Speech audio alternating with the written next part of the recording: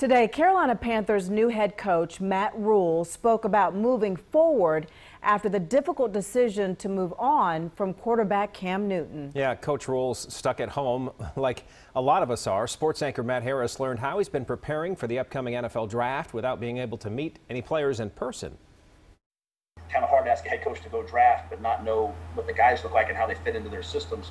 But that's where we are, and that is what it is. Panthers first-year head coach Matt Rule is making the most of it. He'd rather be around his players and joked he's never been on more walks in his life, but one positive is having more time to watch film on prospective draft picks.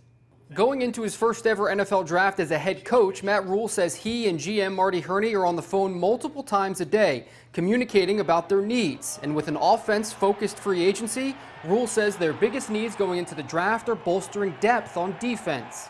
At the corner position, on the defensive line, at linebacker, those will be our biggest challenges. We like the players we have in a lot of those positions, but as you know, the season's a hard one. And who are the young players that can come in, in the secondary on the defensive line and give us quality snaps, especially in the second half.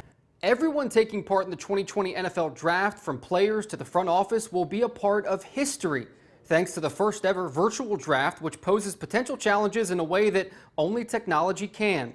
But Rule praised their IT department and is excited for draft night. The challenges on draft night will just be, getting used to the technology and running from here and the clock being on us, but, that is what it is. We'll have fun. And Rule can't wait to have fun with his players in person. He said the NFL is still negotiating on the what and when of off-season workout programs. Back to you.